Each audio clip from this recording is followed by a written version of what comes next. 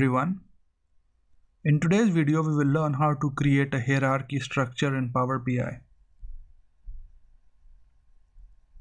I've already uploaded the file onto GitHub, and I will post a link to this repository in the video notes. So you can download the PBIX file and do the tutorial along with me. The name of the file is 2017-1129, create a hierarchy Power BI. So let's start. I've got this file here with me, which I've already shown to you on GitHub. And it's got dim customer, dim date, dim employed, dim geography, and fact internet sales table.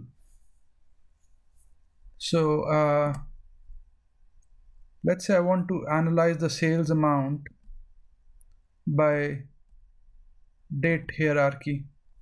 So I could create the date hierarchy.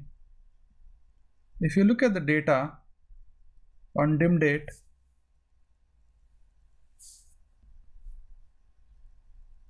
so you can see the data. To create the hierarchy, you have to go to the reports view in Power BI desktop, and then on calendar year, right click and click on new hierarchy.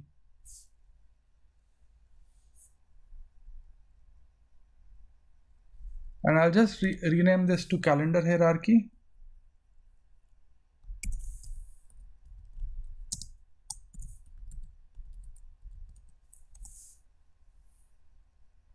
And so it has calendar year now, and let's just go to calendar quarter, right click and say add to hierarchy, and we'll just say calendar hierarchy.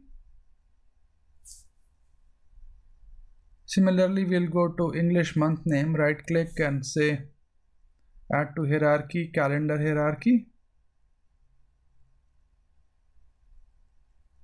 So you can see English month name exists here, but it has also been added to the hierarchy structure. And now we've got the hierarchy structure. So let's say we'll click on table, and we'll click on, let's just click on table for the moment, and we'll click on the sales amount,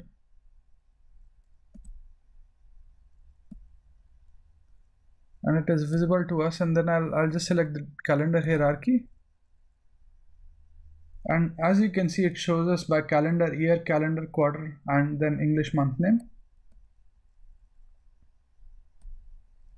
Another is we could use the clustered column chart and go to sales amount. Oops, sorry, I'll just cut this off, and we'll just use this. And now I will just go on to dim date and select the hierarchy we just created, which is the calendar hierarchy. And you can see here it is showing 2005, 2006, 2007, 2008. But you can also see that it is giving us that hierarchy go to the next level or expand. So if we click on this, it is showing us by year and then quarter. And then if we go level down, it shows by year, quarter, and month. We could go up again, and we can just delete one to the next level. So first, second, and third, and fourth quarter, and so forth, and by months.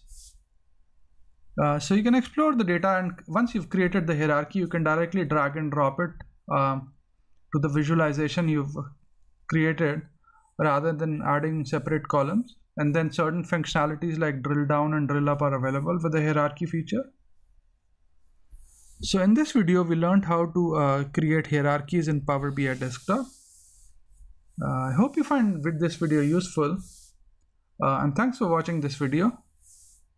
Please do subscribe to my channel if you enjoy what I'm doing. Thank you.